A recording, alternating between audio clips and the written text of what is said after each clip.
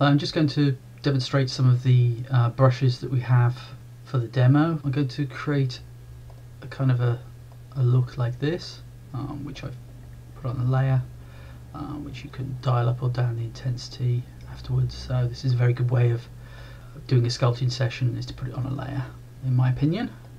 And also another thing, the skin surface has been using the DMFX textures, the subtilables. So I simply went into the, for everyone's familiar with the surface, went to the noise, edit, and I added a tileable in there. This is obviously way too big, so, but that's what I did. And then apply to the surface with a morph target of the lower level, and then I brush it out. But I'm not going to do that, but there you go, that's how that was created.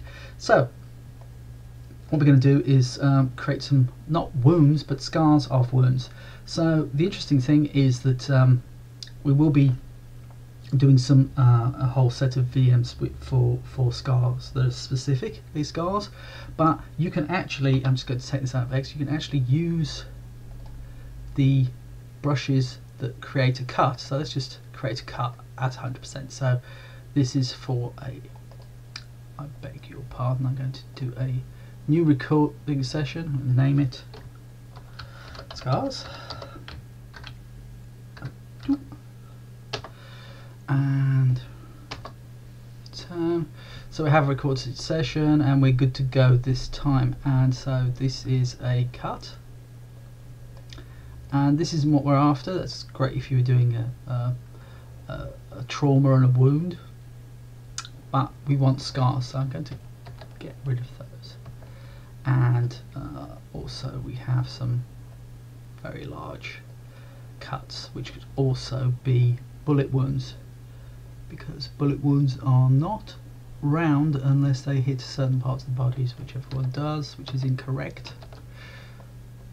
Anyhow, so what I'm going to do is take that long cut and I'm going to reduce the intensity and I'm going to put it into the positive, and then we have a scar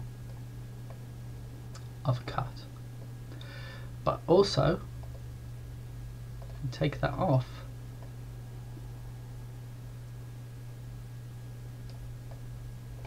that gives you a different look to a scar, because some scars indent in and some scars, which are more like a keloid scar, come out.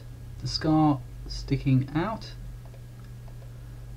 is what I'm after this time, so let's just crank up the intensity slightly. Didn't hit my mark correctly that time, but this time I'm good to go.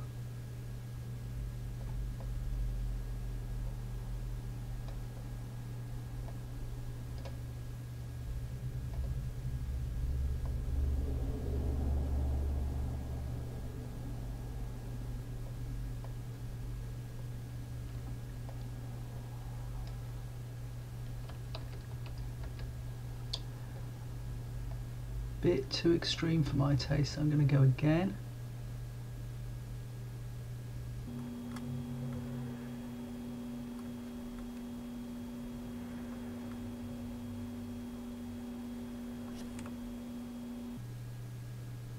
Just hit the 1 key, which repeats the last stroke. So yeah, I'm good with that. Let's create another up here.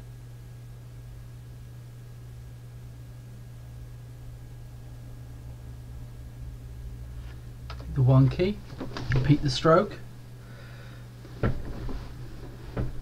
There we go. Yep, making that. So let's do this.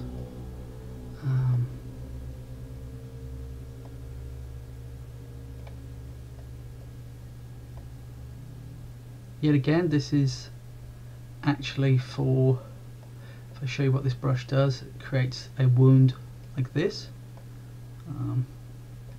But we're actually creating a scar, so it could be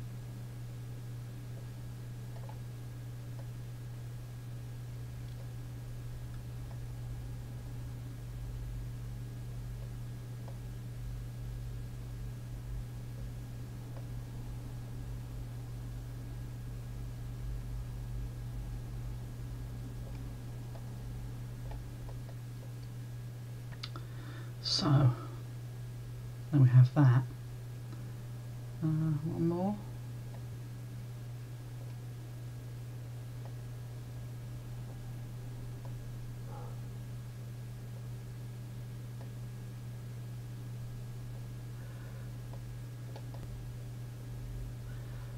That is my favourite part. That little bit there. That is love at first sight, that bit.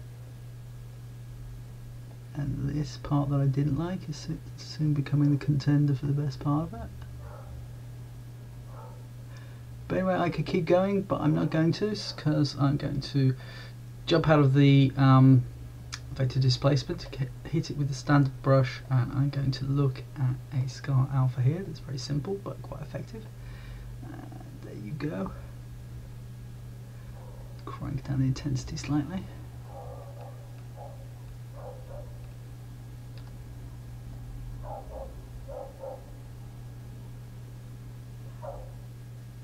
But what we're looking at is a final stage, which is going to really help sell this, because I'm almost done.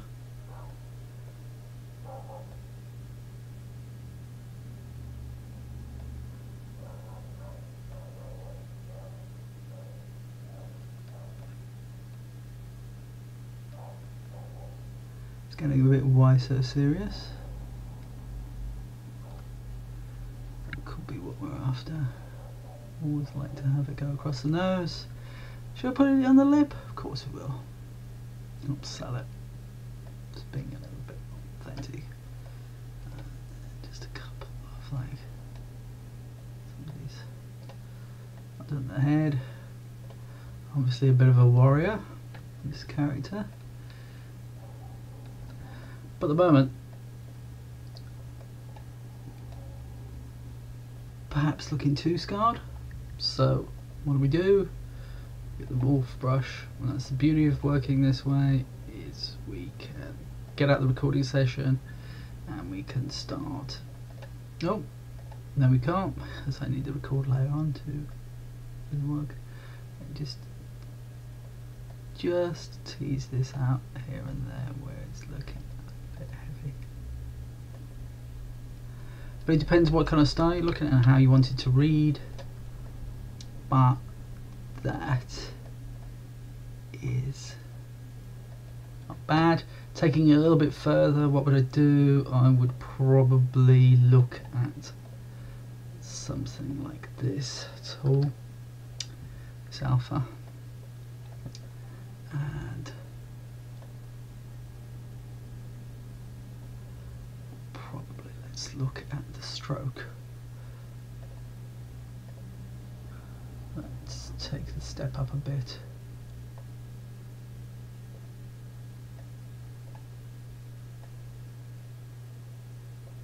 Yes.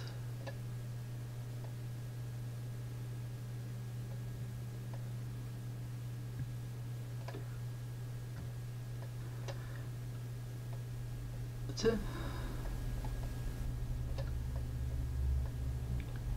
Actually, again, that's looking a little contrived, so we need to step that up. Hit it again one last time. That's enough to tell a story.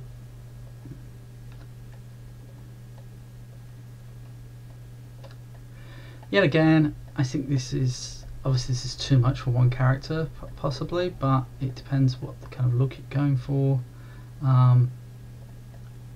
You would probably simply take out some of these, but that's, you know, down to the kind of design you want to do.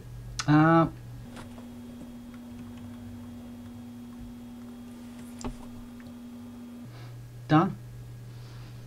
Bye.